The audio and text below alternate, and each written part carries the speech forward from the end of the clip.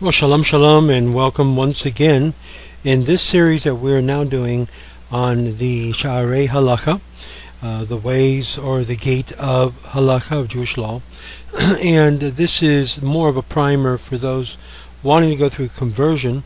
We are right now in chapter 3 of the book that is usually recommended by many Batei Din to study and to learn. We're in chapter 3, Shaarei Halachah, and this is of Rabbi Zev. Let me just take a look here.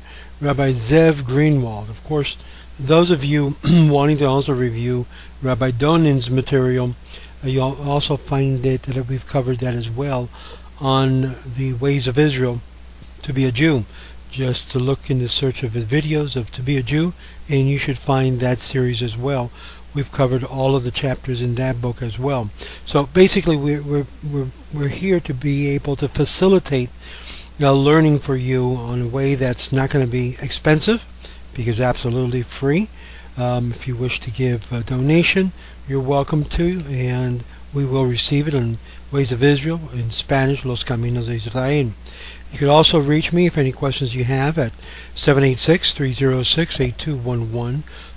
Or if you wish to reach me directly by email, you can at Rabbi Otero, O-T-E-R-O, at yahoo.com. Okay, so we're in chapter 3 of Birkat HaSha'ar, or by Ashkenaz pronunciation, Birchas HaSha'ar, the morning blessing. Every morning we recite a number of blessings, thanking God for His constant kindness. And these blessings we call Birkat HaSha'ar, or the morning blessings. These blessings were instituted by and large of the sages, and instills in us the realization that all of us comes to possess something from God. Reciting these blessings intently impresses upon us that life, clothes, vision, all of the material things are really a divine gift. It is something that we thank God for. So when we contemplate life, a person realizes how much he should be really thankful to God for the great abundance that He has given us, and this becomes part of our gratitude. Now, in several of my messages, I mentioned the importance of being grateful. Fortunately, we live in a society of a lot of ingrates. They do not thank the other person for having provided them for perhaps a gift, a blessing, or so forth. And really, we need to learn and re-educate our society to be people that are thankful. A thankful person is a person that recognizes that which was given to them is really an act of kindness. And unfortunately, we don't see that in today's society. We think we deserve everything, that we must be given these things. And that is really a whole different mindset. And this is why our society is really changing in leaps and bounds. When a person begins to be more grateful to one's fellow man as well as to God, we begin to instill that notion of kindness and of meekness and of humility. When contemplating life, a person realizes how much he should thank his Creator for the abundance of good that was given. Birkat HaSha'ar expresses this gratitude towards God, and as a result, gratitude towards one another. The sages ordained the blessings to be recited before partaking with various pleasures in this world, as it says in Birkas 35a in the Talmud. It says a person is forbidden to derive enjoyment from this world without first reciting a blessing. Whoever derives enjoyment without a blessing is like one who misappropriates a sacred object. Since everything really belongs to God, even that which really is you might say a necessity of human beings, for example, the water I'm about to drink, we need to say thank you, God, for what you provided. And in that like manner, give you a perfect example through this video by saying a blessing that normally applies to many drinks, except for wine, which is Baruch Atah Adonai Eloheinu melech haolam, shehakol nihiya bidvaro. So we bless God for providing us with the sustenance of that which we may consider our very necessity as water is to our bodies. We cannot live without water for that much time.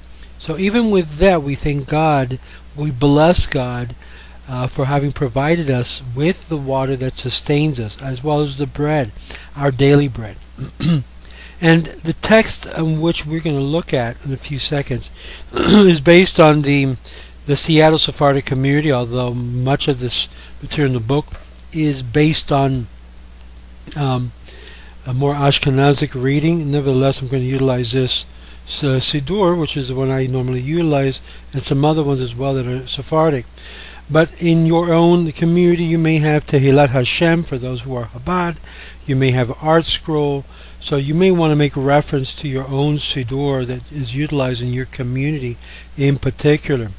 And one of the things that we first read is when we get up in the morning, as soon as we wake up, as we saw in the other video, the previous video, is that we say Modeh Ani Lefanecha. Of course, the women would say Moda Ani.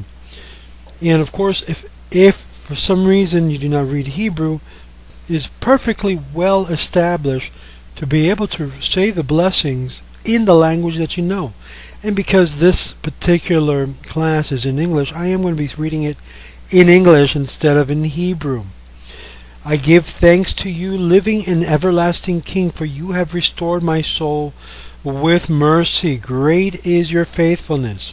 Now, first thing we do, we must now at that point begin the Netilat Yadayim, which is the washing of the hands, who has commanded us to wash our hands. And this is followed by Asher Yatzar, who has formed man with his wisdom, in which we thank God for creating our bodies and our Elokai Neshama, our godly soul. And this is the reason why we say, may my God, the soul you have given me.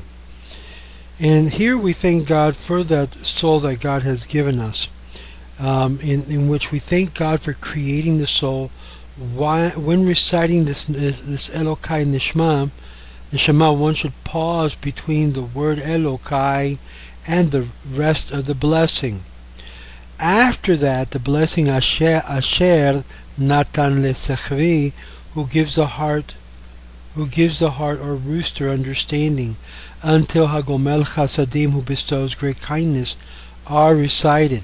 One should not respond Amen after hearing the blessings of Hama'avir Sheina, who removes sleep, since the section following it is considering part of the blessing.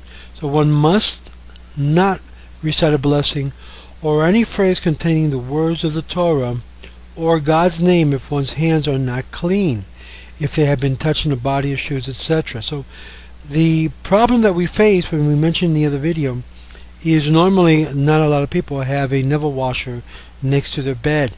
And by Sephardim, we understand by rubbing even you might say the bedspread with our hands, we thus are able to get up, and we are thus able to move forward and go and wash our hands.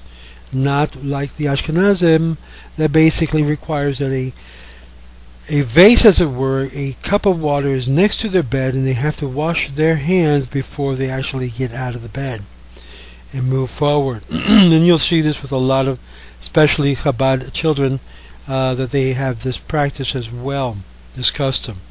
Now, what do we do? After washing one's hands before drying them, what do we say? We say, "Blessed are you, Lord our God, King of the universe, who has sanctified us with his commandments and commanded us concerning the washing of hands." And so the way we normally do this is alternately right, left, like I mentioned in the other video. Every time one attends to one's bodily function, the hands should be washed and dried in the following blessings said. This is the blessing that is said, as I mentioned to you, the Yatzar. Blessed are you, Lord our God, King of the universe, who formed man with his wisdom and created within his openings and cavities, and it is obviously known in the presence of your glorious throne that if one were blocked, and if one were ruptured, it would be impossible to exist even for a short while. Blessed are you, Lord, who heals all flesh and performs wonders. It's very, very important. Then after you use the restroom, whether you, like they would say, my kids, number 1 or number 2, you need to be able to say this blessing once you leave the restroom. It's really thanking God for allowing us to be able to go to the restroom, because if any of these orifices would be blocked, we would probably be in the hospital. And so we thank God even for utilizing the restroom. One should immediately recite the following blessing after who formed man. Now, right after that we have Tehillat Hashem, where we say, my mouth will declare the praise to the Lord, and all flesh will bless his holy name forever and ever, and we will bless God from now and forevermore. Praise God. One of the first things I ask, and many people ask me, is should people who are not Jewish recite this as well? It's a wonderful practice to get involved in everything that you do. So, for example, you who are Christians, and you've asked yourselves, well, you know what? So beautiful that you guys wake up in the morning and you say this prayer and you say, thank God. Yes, to you too, you are permitted to say this as well, even though this is a Jewish custom. Nevertheless, it is an incredible blessing upon all who basically get up in the morning and they thank God, they bless God for the life that God, our Creator, has given us. So, my God, the soul which you have bestowed in me is pure. You have created it, you formed it, you breathed into me, and you preserve it within me. You will eventually take it from me and restore it to me in the time to come. So long as the soul is within me, I give thanks to you, Lord my God and God of my fathers, that you are the Lord of all creations, master of all souls, ruler of all creatures, alive and existing eternally. Blessed are you, Lord, who restores souls to dead bodies. Now this is very important because it says literally, it is God who restores the soul to the dead matems. In other words, the cadaver. It says right after that, and we begin the blessings that we've read. Blessed are you, Lord God, Lord our God, King of the universe, who gave the rooster or the heart understanding to distinguish between the day and the night. Now in here, this is usually done during the time of when it's waking. Now before we even say anything, any portions of Torah, we begin to arise to thank God for the different aspects that we learn. And here we go into actually the different blessings. And sometimes this is read at the synagogue, and sometimes it's read at home. And so because it's so well put together in this Siddur of the Seattle Sephardic community, I'm going to just read it as it would say, as one would read it, and you can read it in your own language. Blessed are you, Lord our God, King of the universe, who gives sight to the blind. Blessed are you, Lord God, King of the universe, who releases the imprisoned. Blessed are you, Lord God, King of the universe, who straightens the bent. Blessed are you, Lord God, King of the universe, who clothes the naked. Obviously this is, you would normally say once you're clothed, right? You put on your shirt, your clothes, and so forth. Blessed are you, Lord God, King of the universe, who gives strength to the weary. You're now getting up and around. Blessed are you, Lord God, King of the universe, who spreads the earth above the waters. Blessed are you, Lord God, King of the universe, who prepares the steps of man. You're putting on your shoes now, right? Blessed are you, Lord God, King of the universe, who provides all my needs. Blessed are you, Lord God, King of the universe, who girds Israel with might. Blessed are you, Lord God, King of the universe, who crowns Israel with glory. Now, in particular, the men usually will say the following. Blessed are you, Lord God, King of the universe, who did not make me a Gentile. Blessed are you, Lord God, King of the universe, who did not make me a slave. Blessed are you, Lord God, King of the universe, who did not make me a woman. Now, some people will take offense to this, mainly because the Jewish man, is making a distinction between the Gentile, the slave, and the woman, and that's not the purpose.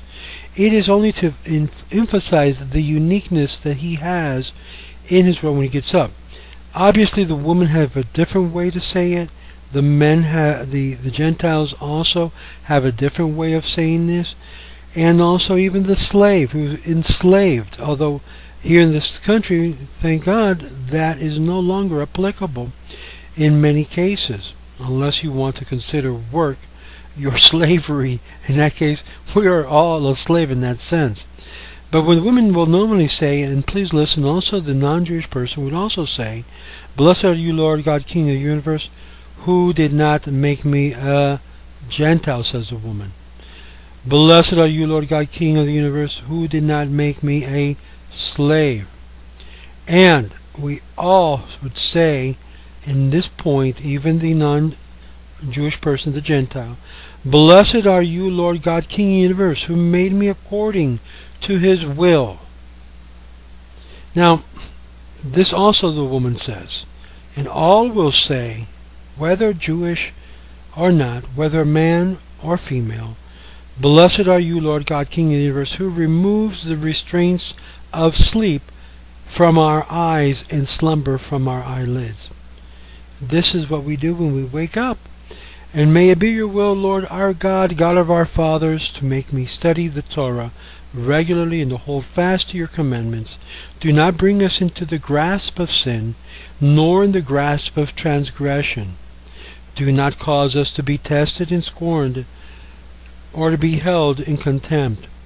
Distance us from the evil inclination." If you notice, in this prayer, those of you who are Christians are very similar to the Our Father's prayer that was recited, because based on those elements, even Jesus had taught the same thing. This prayer is thoroughly very Judaic by our sages, and it's the basis of recognizing God in every aspect of our life. This is why we ask him, "Do not cause us to be tested." Thank you very much, because I can find it myself.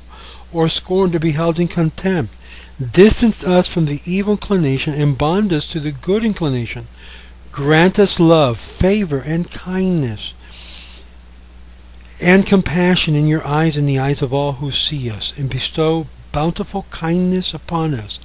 Blessed are you, Lord, who bestows bountiful kindness upon his people, Israel."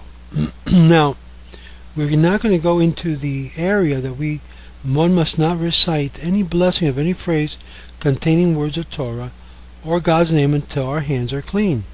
By many, in the morning, that has been already absolved. However, the tradition of many, because they walk from, or they go from their home to the synagogue, to the shul, they'll wash their hands as well before they start the prayers, their prayers, officially their prayers in the shul. And normally most synagogues do have a place where you can wash your hands.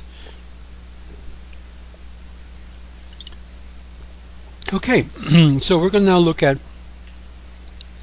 the blessing that we say concerning the words of the Torah, because before we can move on, we will bless God for the words of the Torah we spoke, and only then can we have our normal conversations. So if someone gets offended that someone has not said hello to you, it could be, and especially early in the morning, it could be because they have not yet prayed, and therefore not to violate these rules and laws in which they want to make sure they bless God before they even say hello to a fellow human being.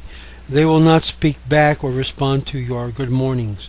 So do not take offense whatsoever on this point. If you see a person does not respond to your good morning, especially a Jewish person who does not respond to you early in the morning, good morning, it's not that they don't want to, it's that normally they want to make sure that they say good morning to God first, as it were. And that's an indication. This is why when we first get up in the morning, it's a good practice to thank God and to bless God, so that way we can also respond in kindness and with a good word to our fellow human beings. And it says, "Blessed are you, Lord our God, King of the universe, who has sanctified us," and has set us apart with his commandments, and commanded us concerning the words of the Torah. Al divrei Torah. In other words, when we say Baruch atah Adonai Eloheinu melech haolam asher kedishanu b'mitzvotav v'tzivanu al divrei Torah, we are blessing God for the commandments that he's made us, given to us. And all of these commandments, my friends, are a gift to us to make us a different and distinct people. Without these commandments, we would be no different than anybody else. What makes the Jew a Jew is the fact that God has given us these commandments, and when we put it into practice, it separates us from the rest. It makes us different from the rest. It's not because we have something more special than a person who doesn't have it. Even that, Baba Meister, I deal with, because it's something that you'll find in a lot of Hasidic thought, in which that, oh, you have a special soul, and the rest of the people don't have that. And I discussed that at length. God has created all human beings in the image of God. This neshama Elokai, all humanity possess it. Whether they tap into the potential that already exists in them or not is a whole different issue. Of course, you're going to have a lot of the rabbis say, Moshe is completely wrong, don't listen to him, and start disqualifying me and disqualifying whatever titles I may or may not have, just so they can be able to prove their point. But the Torah is very clear, my friends. This form of making this type of dissension was originated by these movements that tries to make the Jewish person feel much higher level than everybody else, because they've been so humiliated and oppressed for many years. And when you look at the history, when this whole thing started, of having this whole entire theology created, you'll understand the reason why many Jews don't hold by it. Yes, you can be within the perimeters of orthodoxy and not necessarily ascribe to those notions. But let's move further. It says now, we read now the parsha, or the portion of the Torah, in Numbers chapter 6, verse 22 and through 27. And here is where the blessing comes into place. Now please keep in mind, those of you who may be upset at the fact that I said the blessing in Hebrew, utilizing the holy name, it is permitted to be able to say for the sake of learning. And this is a medium for the sake of learning. Obviously, you would not say it just to say it. You would say it because you're putting on and you're going to commit to do one of the commandments, and there should be no interruption. For the sake of learning, we are able to do this. Now let's continue further. So after we say the blessing, we continue with another blessing, and that blessing has to do with realizing the fact that God has given the Jewish people the gift of the Torah. And it says it just like this. It says, "Blessed are you, Lord our God, King of the universe, who chose us from among all peoples and gave us His Torah," in other words, His teachings. "Blessed are you, Lord, who gives the Torah." And this is a very powerful section, because it tells the Jewish people what makes them different from all the other people. Again, the uniqueness of the Jewish people, and this is what makes the nation of Israel unique than everything else. And if it does not have this as its major tenet, as its constitution, then those people who don't see it that way, and they live very secular lives, and they don't have this as their focus, then you're no different than the rest of the nations. And eventually your descendants will become just among the rest of the people. What makes a Jew a Jew? What makes an Israel Israel? It is not their cultural standing. It is not their emotional, cardiac standing. It is the very thing that defines the laws of the people, which is the very teaching that we received from Har Sinai, from Mount Sinai. So, if you don't have that as your basis, as your constitution, as your foundation, as your existence, how can you even say you're Jewish? How can you even say you're part of Am Yisrael? Because the very basis of our existence relies not on our cultural experience, but more so by our definition of what we stand on. And we're standing on the very gift, listen to this, the very gift that God has given us as a people. If you don't recognize that gift as something divinely given, then you're no different, my friend, than the rest of the goyim, the rest of the nations. And even some of the nations, as Rambam talks about, perhaps has a stronger connection, even it is through a very perverted or diverted source, than many of the other Jews who basically don't even believe in our Torah, that has completely rejected and refuted it. And all their claims is cardiac Jew. So let's go back over here, because we're going to go see something very important here. Blessed are you, our Lord, our God, King of the universe, who chose us from among all peoples and gave us his Torah. Blessed are you who gives, and that's in the present tense, who gives the Torah. This tells us something very important. A people who's not a people can become part of God's people. At the very moment that a person receives, and we'll get into this in our Spanish lectures of conversions and converts, because at the very moment a person accepts upon him or herself the yoke of the Torah, the yoke of Jewish law, at that point, technically, he has already assumed the most important and basic elements of being a Jew. Here is where we defined who is a Jew and who is not a Jew. If a person does not take upon themselves the yoke of the Torah, even though they're incapable or they feel that they're not able to keep up with it, that does not denigrate or deny the fact that they have entered into a covenant, into an agreement with HaKadosh Baruch Hu as a people. This is after the fact. And he gives the Torah, which tells us that there's a renewing factor to this. That even though a person may be disconnected from the observance of Torah, the Torah is continuously being given out to God's people with an opportunity to renew their strength, their force, their commitment to observance. So it's never too late to become observant of Torah commandments. Never too late to get up from the floor that you've been cast down to because you feel that you have not been a good Jew. It's time to get up, time to arise. And those of you who feel a very affinity to the Jewish faith because you've always believed it, you've never followed anything else but realized that God's Word, God's Torah is the truth, then it's time for you to climb aboard and grasp the tree of life, which is the Torah.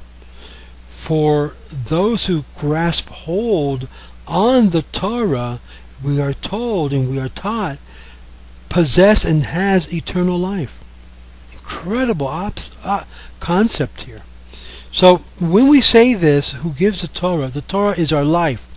It's our existence. It's not an option out. It's not a way to opt out of life. It is the very life and existence of the Jewish people. And that's what makes us different than among the rest. Is it easy? Absolutely not. It is unique, and it causes you to live and be different. That's what the Torah is. And what does the word Torah mean? The word Torah literally means God's teaching. This was God's gift to the Jewish people.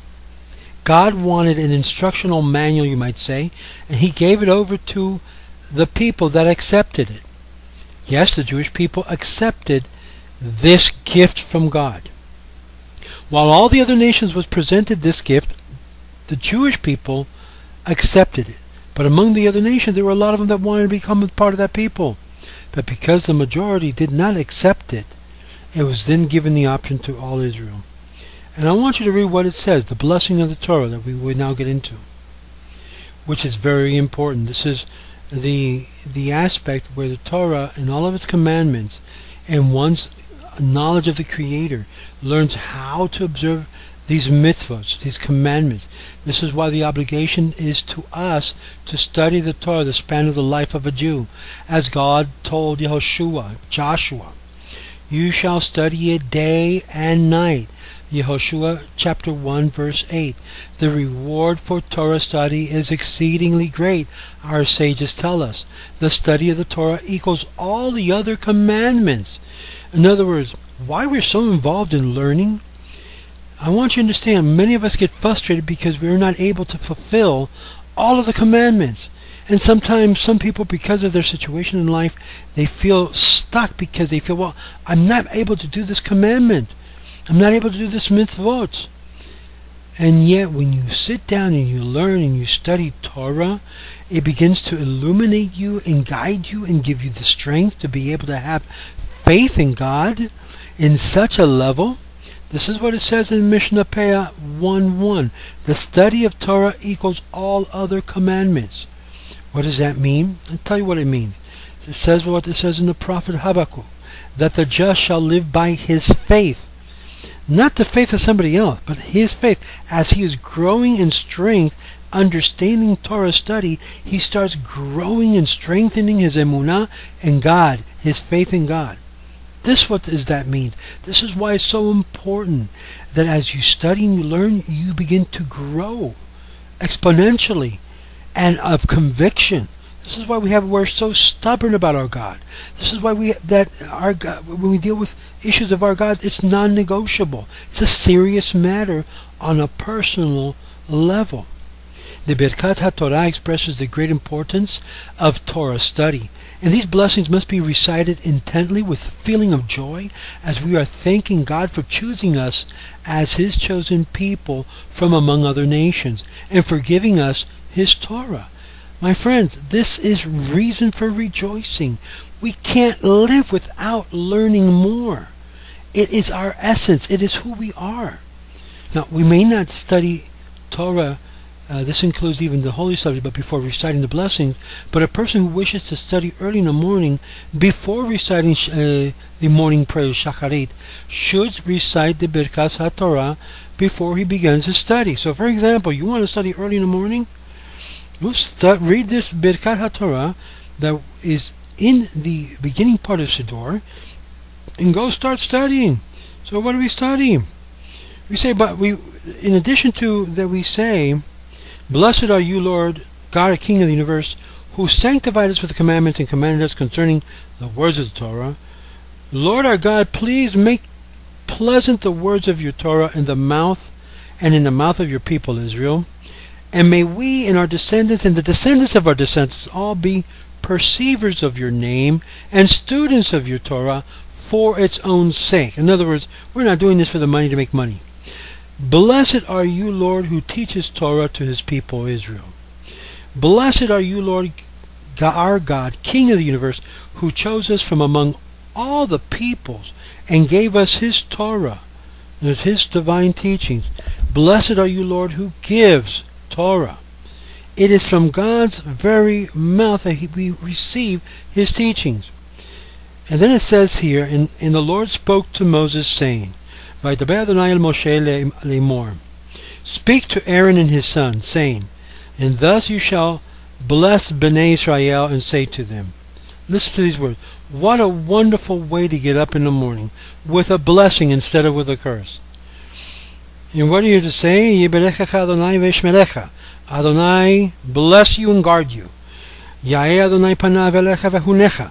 And Adonai shine his countenance upon you and be gracious unto you. Yisa Adonai panav elecha ve'yasem lecha shalom. And may the Lord turn his countenance towards you and grant you shalom. Shalom means peace, means to be whole, means to be complete. My friends, if you want a blessing to be completely whole, what greater blessing to hear this from the mouth of Hashem himself, telling Moses to speak to Aaron, to tell his children, I'm going to bless you. I bless you and I guard you. I'm going to shine my countenance upon you and be gracious to you. And I'm going to have my countenance towards you and grant you peace. And it says, Veshemu et shmi al bnei Israel ve'ani abrechem. And I shall set my name upon Bnei Israel, and I will Not I may. Not I, well, think about it. I will bless them. What an incredible guarantee to wake up early in the morning and know God is going to bless you. God makes that promise to you, to all of Israel. Now, the Mishnah Berurah also advises parents to continually pray to God that their children become Torah students and righteous men and good character traits, that they should have this in mind when they recite the prayer of Ahava Rabbah, you have loved us with great love, before the Shema, and in the Birkat HaTorah. When reciting the passage of V'niyeh Anachnu, may we and our offspring that I just read, as well as Uva'ol Sion Goel, in a Redeemer shall come out of Zion, when they recite these words, so that we do not struggle in vain nor produce futility. What an observation, that everything that we do when we get up in the morning, that's not going to be in vain. It's not going to be emptiness. Thus, the parents should pray that their children will succeed in Torah studies and spiritual endeavors. Immediately after reciting the Birkat Torah, we observe the mitzvah of Torah studying by reciting this Kohanim blessing, as well as the section in the Mishnah that appears right after the Siddur in the prayer book, after the Birkat HaTorah. Why do we do this? Our life is not to be lived in vain or in vanity. Our life is to be lived in purpose, with purpose.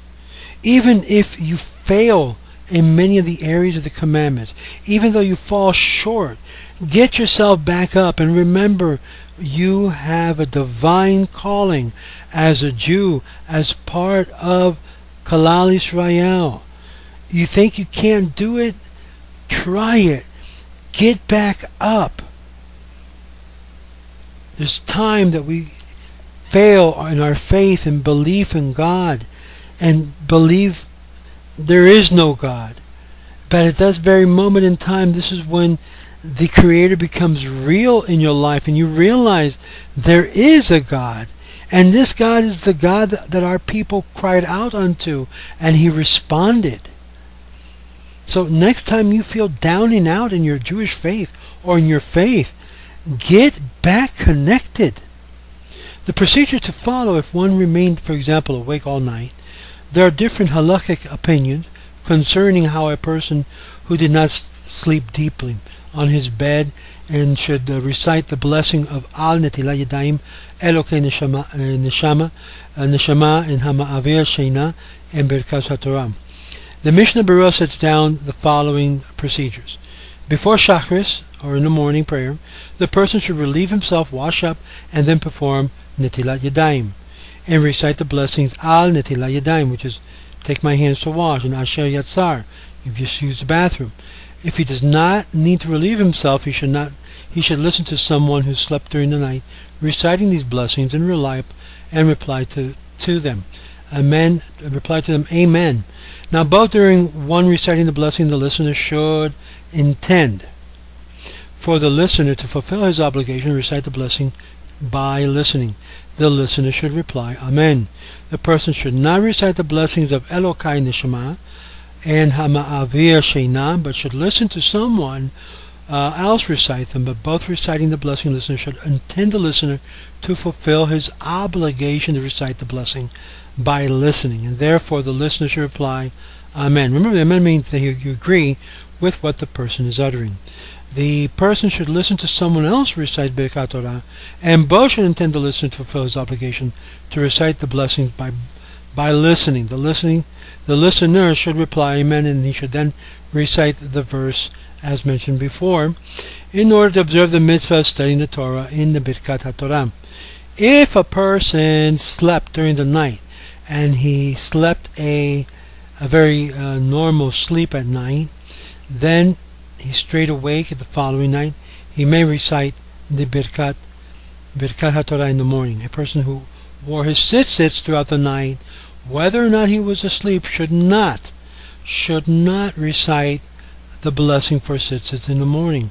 Rather, he should wrap himself in the talit gadol and recite the blessing for the tzitzits over it, intending to include his talit katan in the blessing. Now, I'm saying this because I know in Chabad, many of them sleep with their tzitzits. One of the things that I have instructed my child is that in order to be able to say the blessing, you must remove your tzitzits before going to sleep. And let me say, the mitzvah of wearing tzitzits katan, first, it's derabanan to a certain extent, but in addition to that, there is no requirement to wear tzitzits at night. As a matter of fact, I would suggest for many of you who have kids, so that they continue to learn to bless God upon putting on the tzitzits, to take off their tzitzits before they go to sleep. Why? Because the blessing is instructing the child on the commandment, and not necessarily have them just wear it as a person would wear a piece of cloth or a normal piece of clothes. And thus, this way you instruct a child as he should go. In this way he would learn. Now, after he's grown up, he wants to be able to sleep with his tzitzits, then he should know these rules. And again, there are other issues that we're going to be covering regarding tzitzits, like using your tzitzits outside of your clothing while going to the bathroom. Obviously, the tzitzits is holy, and we're going to go into that a little bit later. And there becomes an issue whether you should even carry your tzitzits katan into the bathroom, or make sure that they're like folded as to into a talit bag, that even a talit bag you can take it into a bathroom, but as long as it's not exposed. A person who wore his tzitzits throughout the night, whether or not he was asleep, should not recite the blessing for his tzitzits. Rather he should wrap himself in talit gadol and recite the blessing for tzitzits over it, intending to include his talit katan in his blessing. The berkat hasha'ar are recited even by a person who stayed awake all night.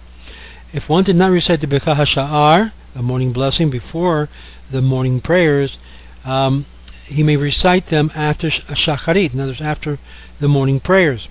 The exception to the rule is the ruling of the netilat yadayim, washing your hands, the elokai neshamam, and the birkat olam. There are doubts regarding whether or not these blessings are to be recited. Therefore, one should always recite them in the morning before the morning prayer. Now, the reciting of the Asher Yatzar, who has formed man, during the day, is every time one has to use the restroom to relieve himself.